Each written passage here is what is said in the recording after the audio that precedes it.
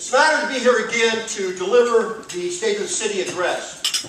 And despite living in an economy that remains extremely weak, the city's financial condition has never been stronger, nor has its future ever been brighter.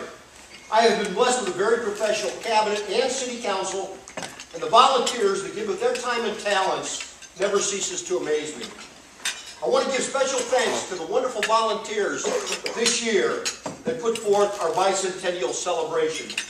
Because of them, our 200th anniversary was a very, very special event. And of course, a heartfelt thank you to the Cuyahoga Falls Chamber of Commerce, led by CEO Laura Petrella. You continue to rise to great heights.